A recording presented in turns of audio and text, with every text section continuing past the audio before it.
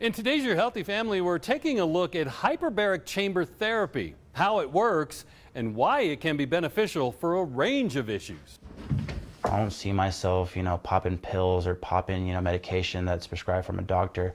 I rather try to take the holistic approach. Professional athlete Isaiah Vidal works hard to keep in top shape, including spending time in a hyperbaric chamber that, in a way, capitalizes on the most important thing each of our bodies need: oxygen. Medically, hyperbaric itself has been, they started playing around in the 1600s with it. And then they started realizing, like, hey, there's something to this. We can use it as a therapy. Hyperbaric chamber therapy, also known as HBOT, doesn't help you breathe better, but it's how it affects the oxygen in your body that's so beneficial. It's also common in hospitals to try and aid healing in extreme conditions. That's what they're looking at. Hey, this leg is about to be amputated. Let's see if we can slow the progress or save the leg. Going inside a hyperbaric chamber increases the air pressure of your environment, and that's when the science takes over. When you increase pressure, oxygen dissolves into plasma and now can be escorted throughout the body, not dependent on the red blood cell to escort it there.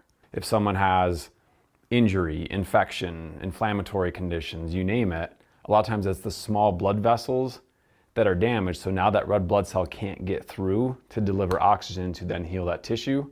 So we go under pressure, the oxygen gets dissolved into the plasma, the fluid can get past those nooks and crannies into where it needs to go. It's the decreased inflammation and healing that drew Isaiah to HBOT as someone who's constantly beating up his body. It has healing effects, mentally and physically. So for me, like, if there's anything that I can do to help allow my body to feel sane, because I'm always hyperactive, I'm always training, my body is always on a fight or flight mode, this is a game changer. In a future story, Isaiah will talk more about the benefits he gets from HBOT and how those same benefits can help people who are not high-performance professional athletes. For Your Healthy Family, I'm Myra Cronin. For more stories, head to yourhealthyfamily.com.